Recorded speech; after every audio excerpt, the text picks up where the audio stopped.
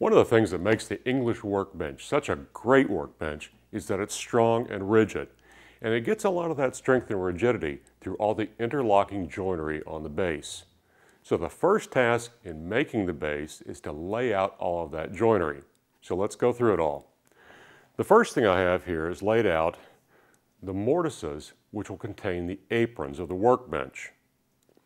After we cut those out at the table saw, the next task is going to be to cut these mortises for the half dovetail lap joints for the long stretchers. And instead of the table saw, I'm going to use a router and a pattern bit for that. Once we're done with that, there are a series of mortises to cut in each leg for the short tenons. And we're going to do that the old school way. We're going to drill out the waste on the drill press and finish them up with a chisel. When that's done, we've got a few holes to drill for the pins which will secure those short stretchers.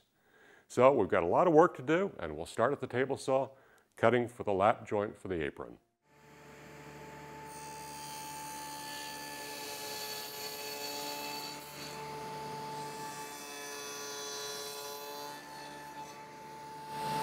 To cut these lapped half dovetail joints that join the long stretcher to our legs, I'm going to be using a pattern bit and a router. Now the setup here is that I have a reference piece of wood to act as a fence. And I have a couple pieces of double-sided tape underneath here to keep it from moving, and for a little extra insurance, a clamp. In the router, I have a pattern bit, and a pattern bit has a ball bearing on top of the cutter. That ball bearing is going to ride in reference against this fence. Since we need to cut a very deep lap joint here, it's going to be 1 3/4 of an inch deep, I want to do that in several light cuts. My first cut will only be about 3/8 of an inch. I'll then lower the router and get as deep as I can before the ball bearing is at the very bottom of my fence. When I get to that point, I'm actually going to switch my reference fence over to the other side of the lap joint, repeat the same process. I'll then waste out the interior area, and then in order to achieve the full depth of our lap, I'm going to let the ball bearing reference against the inside face that we've cut in the leg. With the dado cut to seat our apron and the seat for the half-lapped dovetail, we're ready to drill some holes in the legs. Now there are 3 different holes that we need to deal with. The first is on the front right leg. I've got 2 3/4 inch holes, which will be for a hold fast or any of the different hold down attachments that you can use in dog holes. On the side of the leg, there are 4 holes which I'll drill with a 3/8 inch drill bit, and those will be for the drawbore pins which will help pull the short stretchers tight. Finally, there are the 2 mortises that will accept the tenon from the short stretcher. And I'm going to use an 1 1/8 bit to hog most of the waste out and then finish up with a chisel. Now once the tenons are cut on the stretchers, I may still need to do a little fitting. That's okay. We've got them clean and we're ready to start with the tenons on the short stretchers.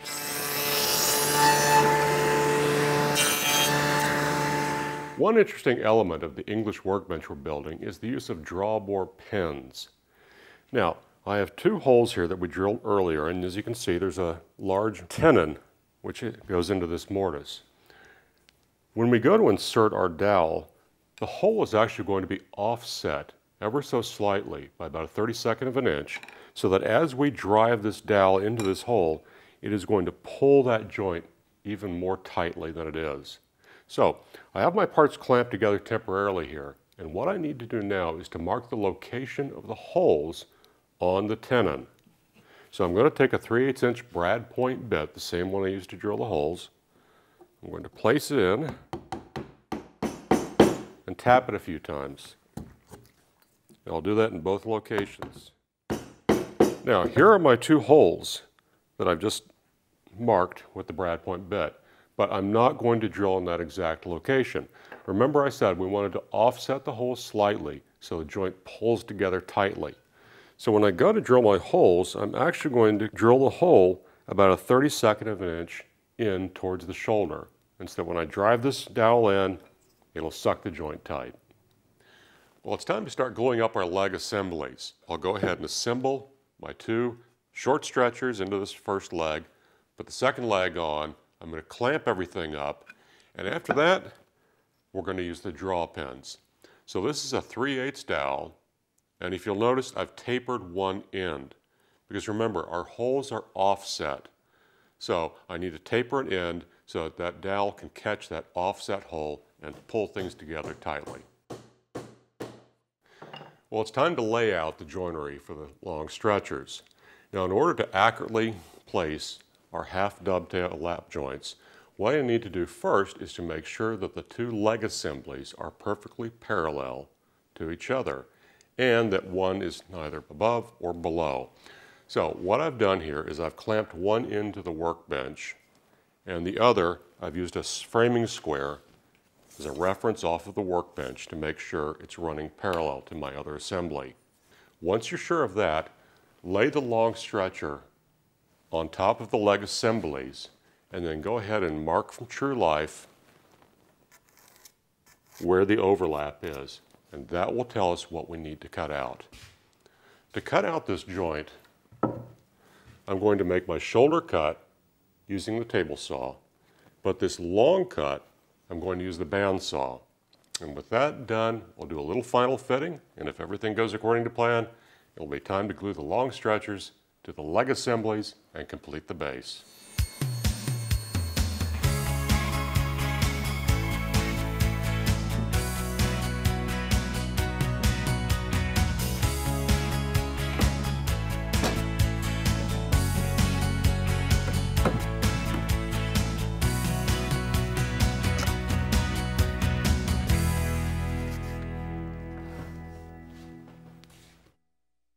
One of the beauties of the design of this particular workbench is how as each part gets added, it makes the whole thing stronger, just as you saw with Chris making the base.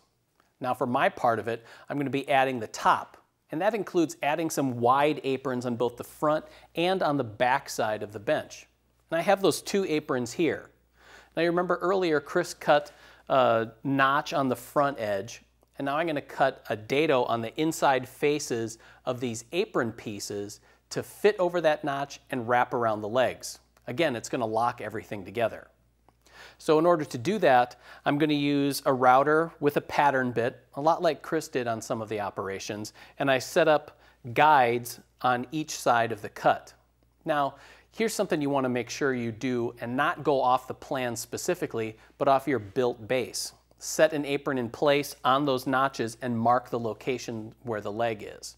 You're going to get a much better fit than trying to just go strictly from the plans. So it's time to start making quite a bit of dust here as I knock out these dados. I'm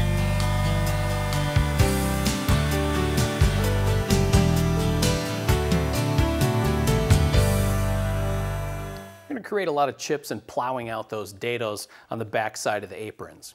Once you've got those all cleared away, there's still a little bit more work that we need to do.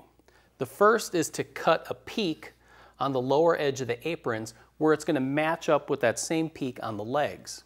Now I cut the long diagonal with a jigsaw and then the straight shoulder with a handsaw. And it's just a matter of fine tuning, setting the apron in place until you get a nice seamless fit. Then you'll also want to use a jigsaw to cut a radius on the lower edge of the aprons.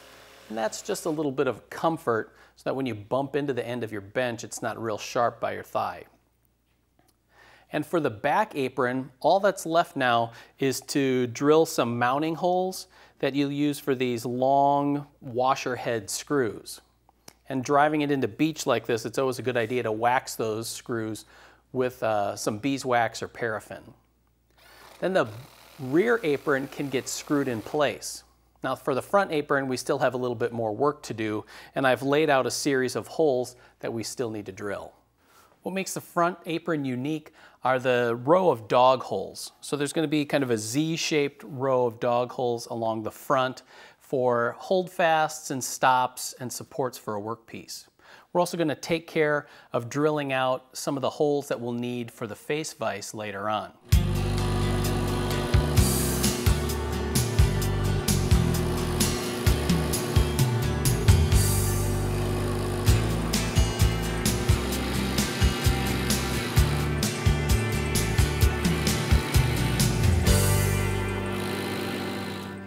used a hole saw to create the hole for the vise screw, and it worked pretty well, providing that the hole saw is nice and sharp. Now for the guide bar, I used a series of smaller bits to drill out the corners and then remove most of the waste in the middle. To clean that up, I made a simple template that has an opening that matches the final size of the hole. So I'm going to apply that with some double-sided tape here. Now to clean it out, I'm going to use a palm router here and a pattern bit with the bearing on the top.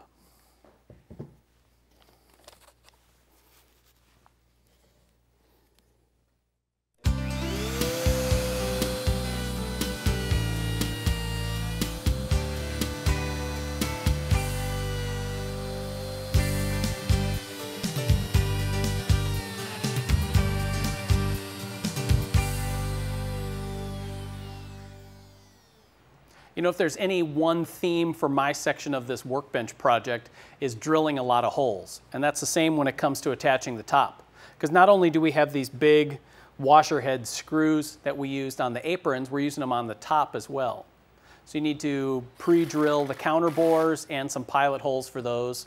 And then to get a nice tight seam along the aprons and these edge boards, I drilled and installed long wood screws to reinforce that joint too. One thing you want to do also is to use a block plane or even a chamfer bit in a router to ease the edges where all these boards meet. The only place you'll want to avoid it for right now is along the front, and that's until we get the face vise installed. Otherwise, it looks like it's time for the vise and for Logan to step in. So one of the most appealing things about English style workbench, at least in my opinion, is the variety of workpiece holding options you have. So let's take a look at the front stretcher that Phil applied.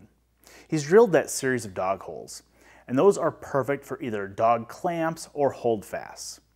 And really that front stretcher is thick enough that you could clamp workpieces directly to it using just F-style clamps. However, I find that adding a vise on one end of the bench really opens up a world of possibilities for holding your workpieces.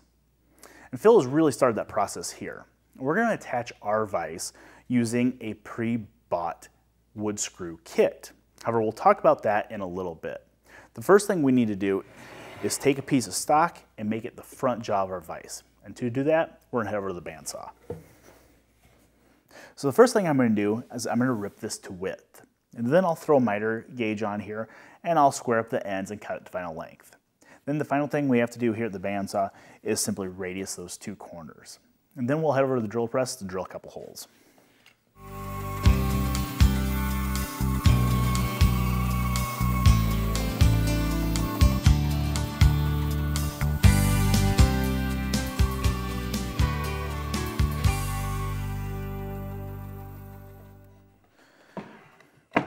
Okay, so we cut the corners of the bandsaw and I cleaned those up with the edge sander a little bit just to give us a nice smooth radius.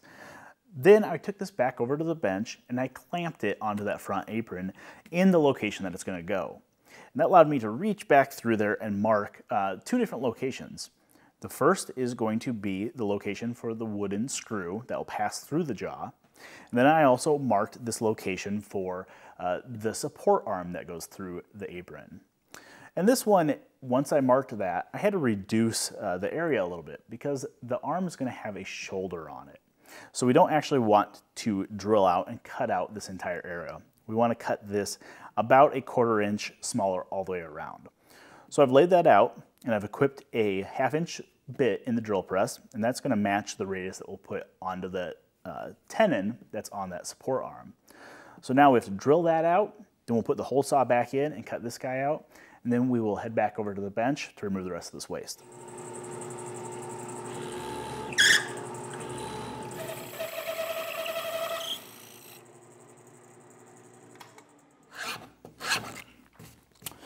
All right, so when we get done at the drill press, there's just a couple things left to do on this jaw. The first is to use a jigsaw to remove the waste. And then I switched over to a chisel and a couple files. What we're trying to do is create parallel walls inside of this mortise. However, if they do end up flaring out a little bit towards the outside of the jaw, that's okay. We're going to wedge that support arm in place, and that tapering effect will really lock it in there. All right, so making our support arm is pretty simple. I have a blank glued up here that's 2 inches square, and we made sure that this fits inside the hole in the apron on the workbench. Now we have to cut a shoulder to basically form a tenon on one end. So we'll do that here at the router table, and I'm going to use that straight bit to make that cut. And I've set my fence so that it's going to define the shoulder first. We'll make that cut all the way around, and then I'll just nibble away the rest of the waste. And then we're going to come back and switch that bit out for a round over bit. And we'll round over the 4 long edges of the support arm and also the 4 corners of the tenon. Now I'm not going to be able to go all the way to the shoulder on that tenon, but that's okay. I'll go as far as I can, and then we can get back over to the bench and I'll finish out that round over with a file. So now we can test it out, and it feels like it's going to go in there very nice. It might need a little persuasion, but I think it's going to go in there well. So before we drive it home, we need to cut a kerf for our wedge that we're going to put in there. And you can do that at the bandsaw or the table saw standing on a tenoning jig. But with a kerf like this, I'm just going to grab a tenon saw and cut that.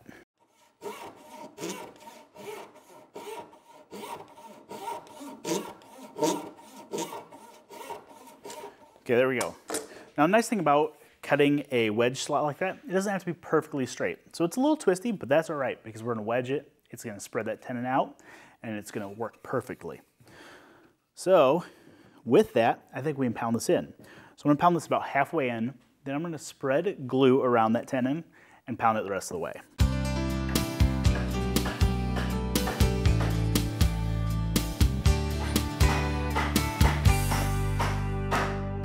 There we go. Now all we have to do is drive a wedge, and then we can work on the hardware to get it mounted. For this bench, we opted to use a purchased wood screw kit. Now the wood screw is kind of traditional, but they're pretty hard to make. So the CNC cut kit is beautiful. It's hard maple. This screw is nice and silky smooth, so I think it's going to work very nicely. So we have the wooden screw. We have a hard maple nut, and that fits on the end of the screw, and that will sit behind the apron. We have a handle, and then to tie everything together, we have this bronze garter. And this bronze garter fits around the hub on that wood screw, and it gets attached to the front of the vise. And that kind of ties everything together, so as you loosen the screw, it pulls the jaw out. As you tighten it down, it pushes it in. Now, you could attach this all in this orientation with the bench standing up. However, I think for a better view, we'll go ahead and grab a couple sawhorses and flip this over. So now that we have our bench upside down, I went ahead and done a couple of things. The first thing I did was install this guide block, and that's going to guide the support arm as the vise works in and out and keep it from binding. The second thing I did was I installed that maple nut for that wooden screw.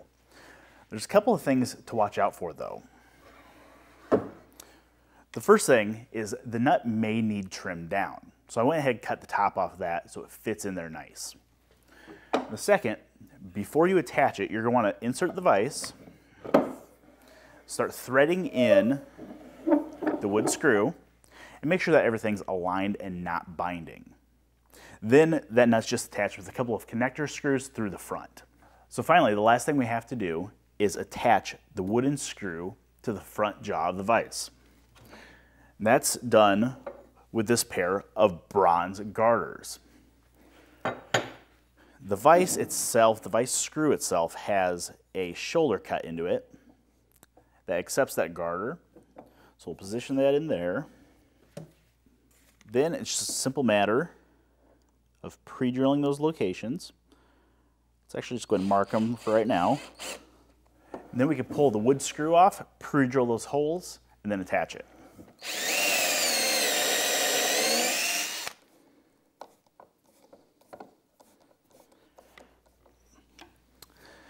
All right, so with the final screw installed on that garter, the vise is pretty much done. And I must say, I love how that wooden screw operates. It goes in and out pretty quickly, and it applies a lot of clamping force. So there is one other thing to consider with your vise, and really the bench and hole, and that's finishing it. With a wooden screw vise, you do have to pay special attention to the finishing because the finishing can make or break it from an operational standpoint. So the manufacturer of this screw suggests applying a penetrating oil. Personally, I like boiled linseed oil. And after letting that dry for a couple of days, buff it with some steel wool and apply a wax. That can either be a chunk of paraffin wax to the threads or some paste wax. And you'll want to apply that to the support arm as well. That's going to allow everything to glide in and out nice and smooth. Now for the actual bench itself, I also prefer to use boiled linseed oil. It helps repel glue, gives it a nice color, but it's not a finish that's going to chip off. But once you do apply finish to your entire bench, or not, it's ready to be put to service in your shop. Woodsmithplans.com.